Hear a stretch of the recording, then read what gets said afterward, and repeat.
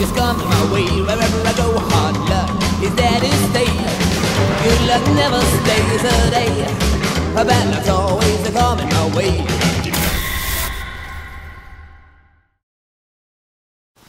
It's been a while since we did a video like this, a Grimm-Mail video. We've been wanting to do it for a while, but with everything that's been happening with COVID-19, we haven't. We've been wanting to, because you guys mean the world to us. But this is the second official Grimm-Mail video.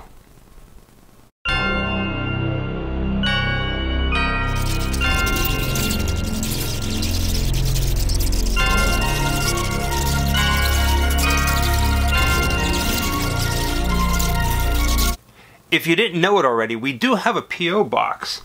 And because people keep getting it wrong, it's posted right below us. Now notice it has 3 6s in the P.O. box number. How fitting is that? Yet people still omit the last 6. It's very dark and spooky. Look at me, Damien. It's all for you. It's a little long. Yeah. Feel free to send us anything strange and unusual, and who knows, maybe, just maybe, you will appear on this video. Stephen King wrote this. Oh, go ahead. Go ahead. Go You ahead. ready? You ready? Yes. Hey, Michael. Stephen King wrote this movie, Creepshow. I was telling my son in the movie, you can just barely see his head there, stop reading this crap. My son was played by Stephen King's real son. Oh my gosh. Joe King. I didn't know Who that. is now Joe Hill, famous writer on his own. Oh There you go, Michael. See you, man.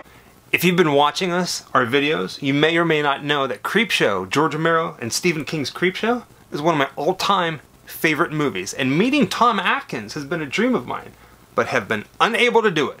But close friends of ours, Laura and Matt, they met Tom Atkins. They got that video, and they got him to sign this for us. To the Grimm Life Collective, stop reading this crap. This is going on our wall. Sometimes you guys have helped us out in finding things that we're looking for, and Michael, do you see that? Oh, I see it.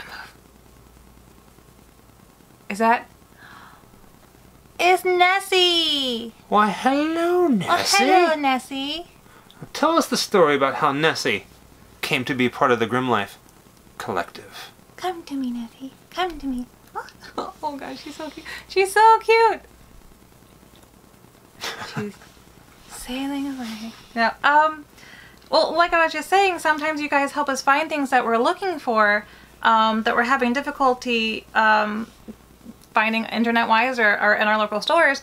Particularly a friend who came to my aid who lives in Scotland. I was trying to find a particular hair dye, and turns out it's only available in the UK. And that's how I got my beautiful green hair that you all love. Quarantine green. Quarantine green, toxic UK being. So, she helped me find this hair dye, and when she sent it over, she sent this beautiful little, they call it a basket, I think, from Scotland, and I'm just so in love with Nessie. I keep petting her like she's my real-life little living dinosaur. And she actually sent over some treats for us to try from Scotland, particularly Iron Brew. Wait, is it an actual beer or is it soda? It's a soda. And I don't know the flavor. I'm assuming it's orange, but I don't know. Well, it does say it's a secret recipe since 1901. But it doesn't list a flavor. I'm assuming because the can is orange? It's brewed in Scotland. Or is it brewed? Bread? Bread. Bread. Bread. Brewed? Bread. And what else is this? And okay, so if you've watched some of our live videos in the past, you'll have maybe noticed that I'm obsessed with a particular Scottish comedy called Still Game. And in that show, they eat these particular cakes. They're tea cakes called tunnocks. Tunnocks tea cakes, the daddy of them all. Oh, accept no substitutes. Very impressive. And there's a whole episode around it. It's a big deal. And because she knew that I love the show because it's like we bonded over it, she sent me some of the cakes. And I'm so excited to try this. I don't know what to try first. She did warn us though that soda in Britain is way more sugary than here in America. Interesting. Right? Yeah, so I'm excited to do that. So I say we try the soda first. okay. Yeah, I'm game for that. Wait, is this technically like a reaction video now? I guess. Oh, God. Sampling treats from Scotland. A reaction video Yeah. to Scotland treats and soda. It's a secret. I'm We don't know almost what scared. flavor it is. I'm gonna guess it's like orange because it's an orange can. I'm going to assume it's orange, but I don't know, so I'm going to smell it. It's not orange. You take it first. Wait, what? I think it's like a kinda smells ginger like- ale. Almost like bubblegum. Like a... It does kind of smell like Do you want to taste bubblegum. it? No, you gotta taste it. Okay, I'll taste it first. She sent it to you. I know. I'm nervous. Here it goes.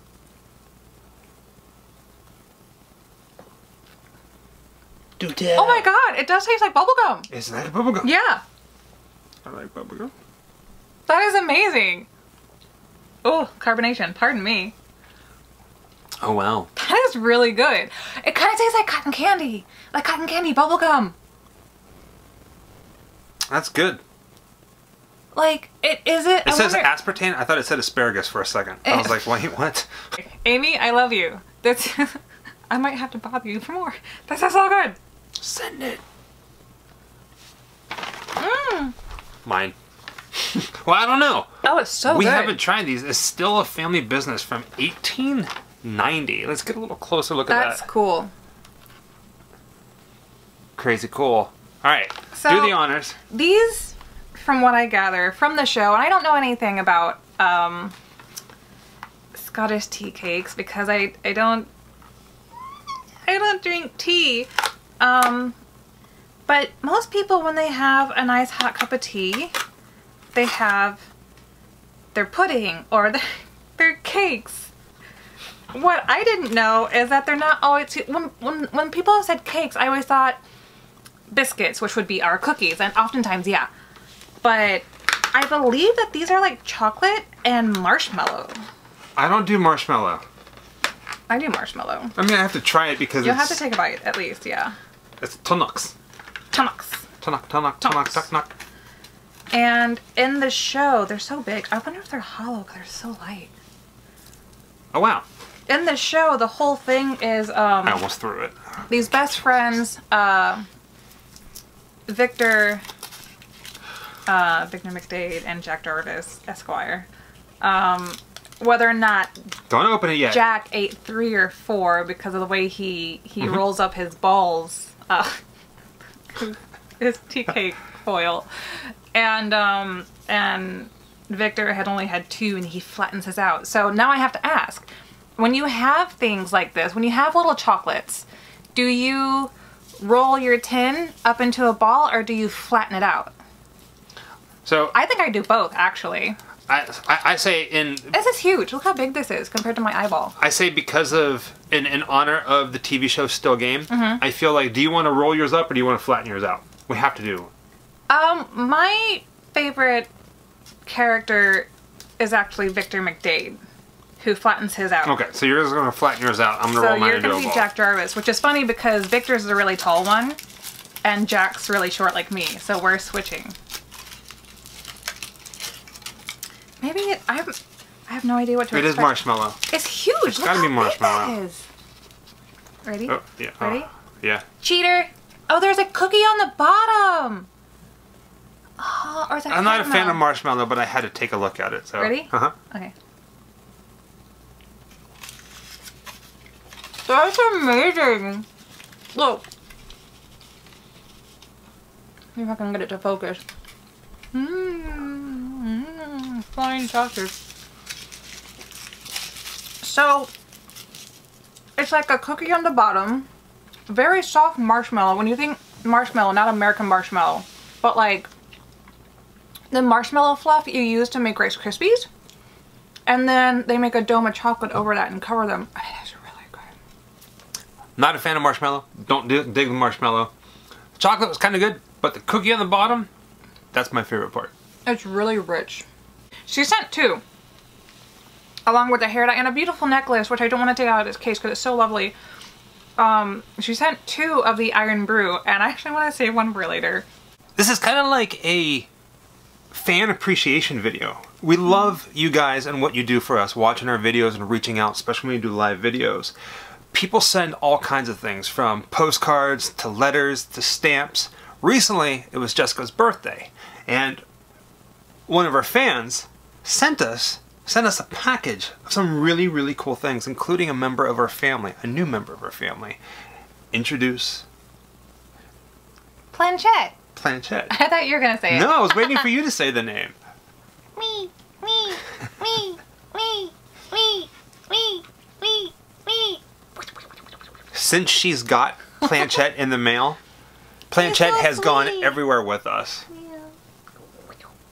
So she absolutely loves Planchette, I love which bats. is basically a bat. I love bats. I love bats so much, and he's so soft, and he's so cute.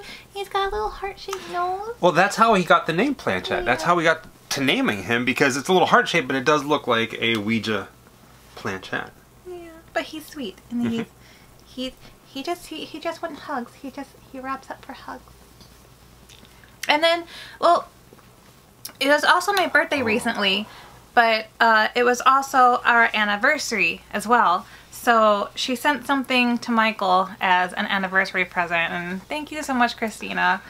I am a huge collector.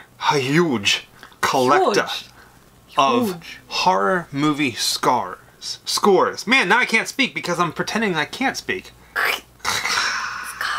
But they sent us this, and I didn't have it.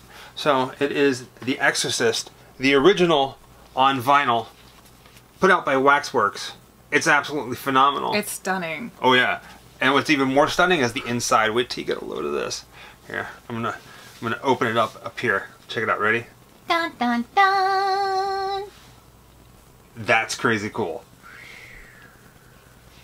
So thank you so much. Where's Jessica? I'm small. Sometimes it's hard to find me. So here's a little piece of trivia for you guys. I have cried in 2 videos. Do you know what they are? I do. I do too. I probably don't even need to ask that question. You already know.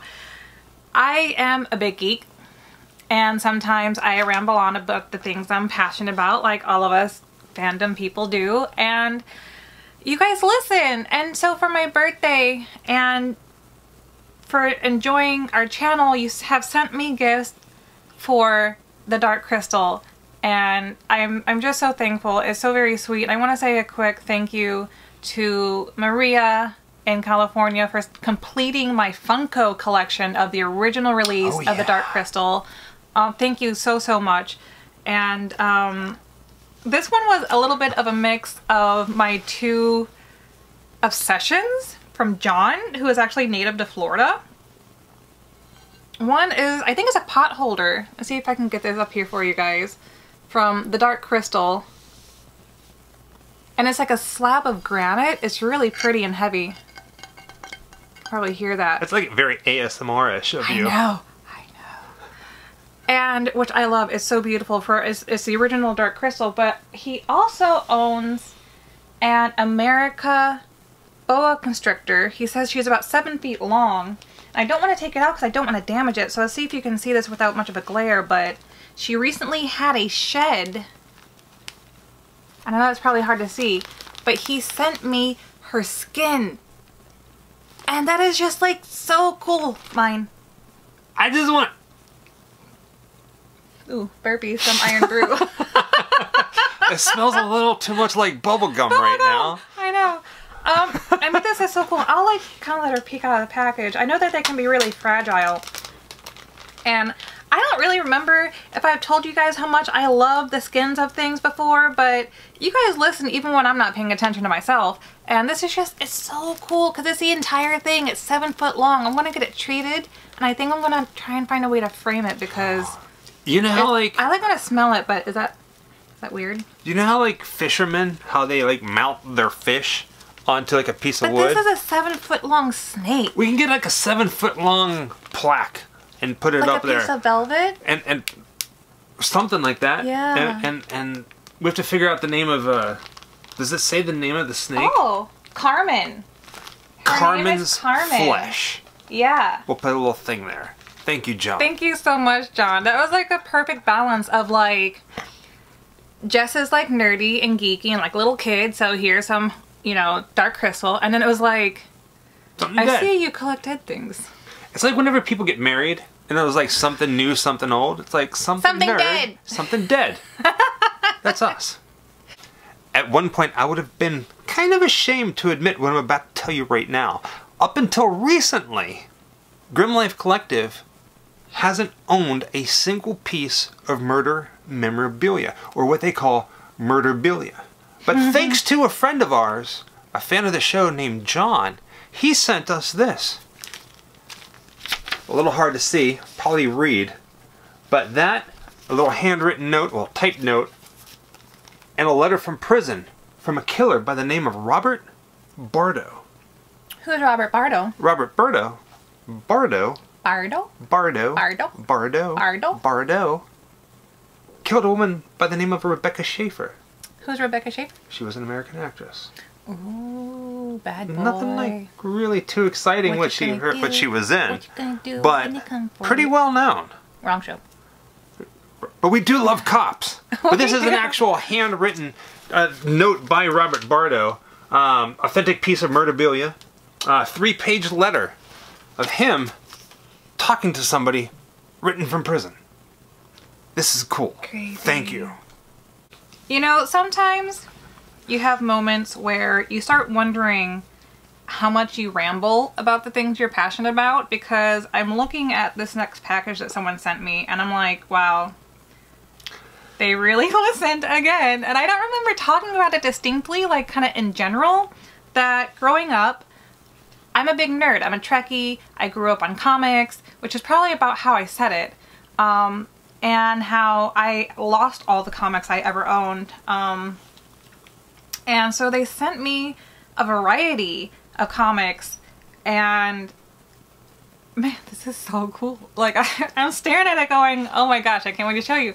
There's everything from vintage, Secrets of the Haunted House, Scary Tales. Look at this. Like, I love vintage comics, and these are really, really cool. And the stories in them, you know, old-fashioned ghost stories. Yeah, I think this is one of my favorites. Ghost stories. It's like campfire, right? Do it this way so you can see it. But oh yeah, that's a lot better. Like, how beautiful is that? And then, I guess we've talked about Clive Barker enough that you guys know how much I love Nightbreed. I actually used to have this entire... As much as I love Creepshow, Nightbreed is something you talk about the most. I know, I do. I grew up on this movie. This is probably the movie I watched the most from like ages 12 to whatever. 38. In our last Grimm-Mail video, somebody Yeah. sent you the Nightbreed That's right. director's cut. So this Yeah. is Nightbreed showing up twice in these videos. It's a huge part of my childhood and / adulthood. And so thank you so much. I used to have the entire set of these, and you know, things happen. You have to sell certain things to make life manageable, or at least pay your No bills. more. You know, and so thank you so refuse. much. He sent the first 3, and that's just, you know, that's so sweet because it brought me back to a lot of old memories. And then it's like, how did you know? How did you know that I would be into this? If you haven't heard of this, it's something that Glenn Danzig, I think, helped produce but did not draw. He came out with a video version recently, which is really, really bad. Yeah. But the comic version. So one is called Verotica, Lift them up. and the other one is called Those are Satanica. cool. The So artwork's I think amazing. The artwork is amazing. It's Verotica erotica. They're both kind of like erotic, hentai-ish. Well, there's Santana. Satanica, But, but it's Verotic. part of Verotica. I Yeah. think Verotica, I could be wrong, is Came an from that actual one? name of one of his albums. Ah. I could be wrong, though. I'm probably wrong, because why the heck not? Adults only. Which is us. Which is us. That is so cool. So like, you guys just astound me how much you know, listen to the things we say, because half the time you have conversations with people and it goes in one ear and out the other, and we have the sweetest followers who are becoming our family and our closest friends, and I'm about to have some feels, you know, like. In doing YouTube, we've learned that you kind of have to be careful what you say. We haven't had anything bad happen. Yeah. But No. littlest, tiniest things that we've said during a live video And or in a video, a blip. somebody out there will grab onto it and turn it around and reach out to surprise us. us with something Yeah. because they appreciate the content we're creating and sharing, and you know that's what we mean by family. You know, by the way, thank you everybody who sent us birthday cards and messages online for my birthday, and not only just my birthday but our anniversary, which was just last week. May 1st. 3 years. Jinx. But seriously, we're not showing everything that we get in the mail. A lot of times there are letters, and we got a really cool much. Ghostbusters postcard. Yeah. I'm not entirely sure where it's at right now. Goosebumps? Yeah, Goosebumps. It's somewhere around here. So, I mean, by all means, send us cute anything. Bats. I got a little seahorse today, a little freeze-dried seahorse for my birthday, and little wooden bats, and I mean... I want to get them wet. No, he'll like dissolve probably. He won't come back to life. What if we pour some bubblegum iron brew on him? That would be worse, because then he'd just be damaged. Okay. He won't come back to life, but our defense mechanism is to be kind of funny and goofy, but you guys have touched our hearts, and we're so appreciative, not just for the things that we have received and the messages we received, but also for the donations you guys have sent us to help us keep this going. Even just watching our videos, even just occasionally saying hello or commenting on a video means the world to us. And with that, we have a couple more things to show.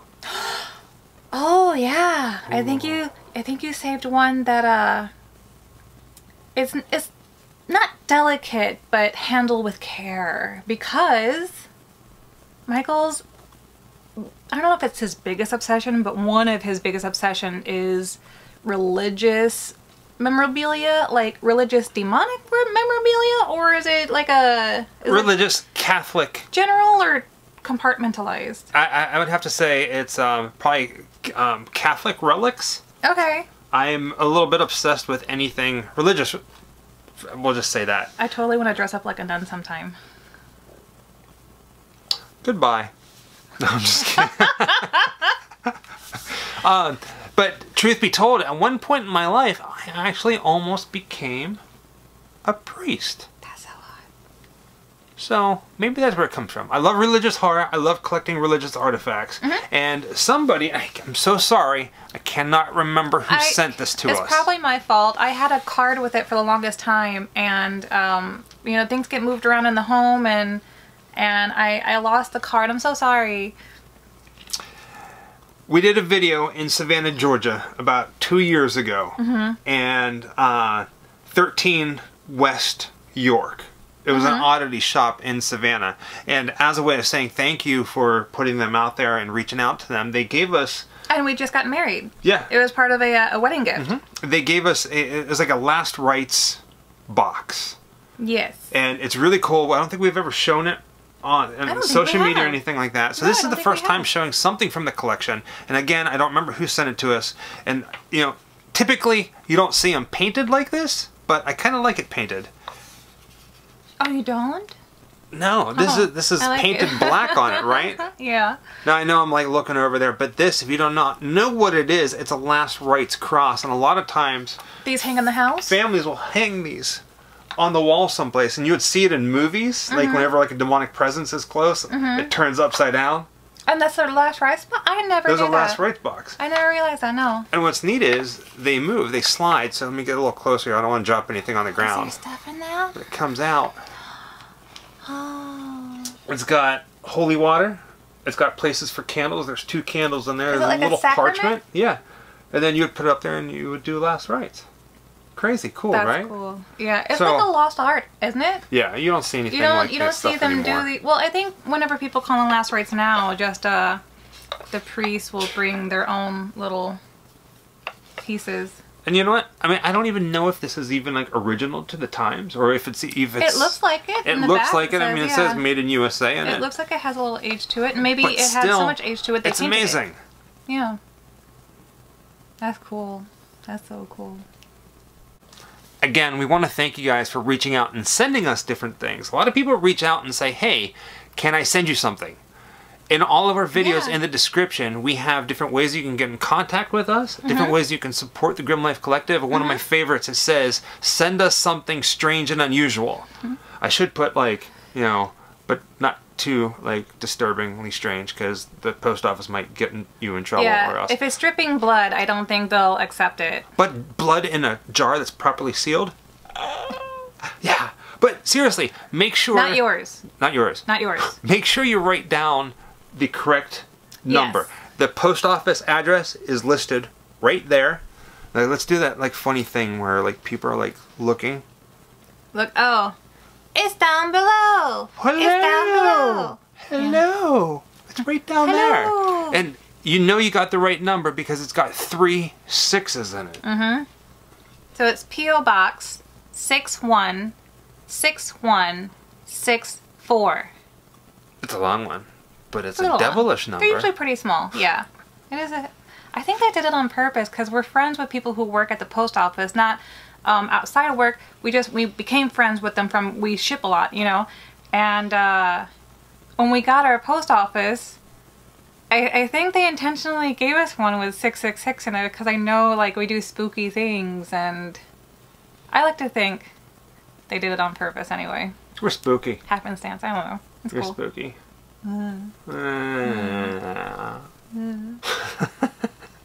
Thank you guys.